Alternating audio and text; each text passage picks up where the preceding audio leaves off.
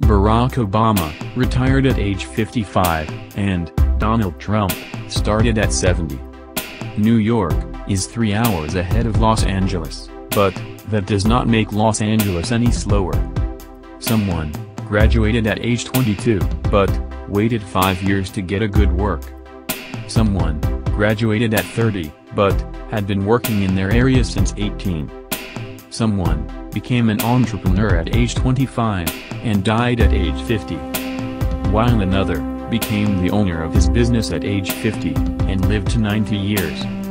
Someone is still single at 40, while someone else married pretty young. Everyone in this world works based on their time zone. The people around you may seem to be in front of you. Some may seem to be behind you. But everyone is running their own race, in their own time.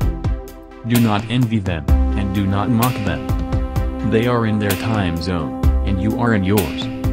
Life comes down to waiting for the right time to act.